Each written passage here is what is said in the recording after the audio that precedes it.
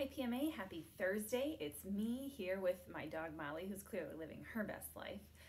Today I wanted to talk to you about how when we go to the store, we don't just have coins and count them, right? Like we've been practicing. Instead, when you go to the store and you find something you want to buy, you look at the price and you figure out if you have the money for it. So today we're going to practice with some delicious looking fruits that I found on my last trip to the grocery store. I found this banana, and the bananas looked pretty good back when I bought them. Now they're getting a little too ripe, but the bananas were 25 cents each.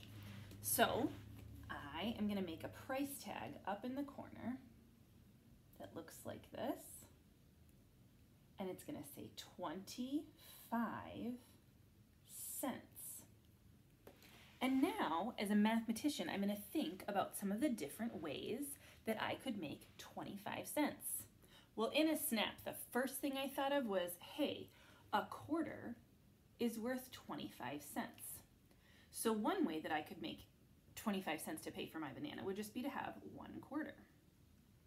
But if I didn't have a quarter, are there some other ways that I could get to 25 cents? Let's see. The next coin that comes to mind for me is the dime. If I draw a dime and I say to myself 10, 20, 30, no, that's too much, so I don't need that third dime. What other coin could get me to 25 cents? 10, 20. Oh, hey, a nickel is worth 5 cents. So if I had 2 dimes and a nickel, that could also make 25 cents to pay for my banana. That's a second way I could do it. Those nickels really made me think, is there another way to make 25 cents? 5, 10, 15, 20, 25. I could make it with nickels. 5 nickels also makes 25 cents. So there's a couple different ways that I could pay for that banana. Now, I bet you could come up with even more ways to make 25 cents. Think about what you could do with a different combination of nickels, or if you got out your pennies, lots of different ways to get to 25 cents.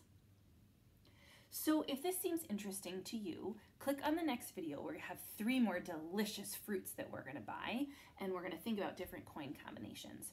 If this isn't feeling right for you, no problem, we'll see you back here tomorrow. Thanks.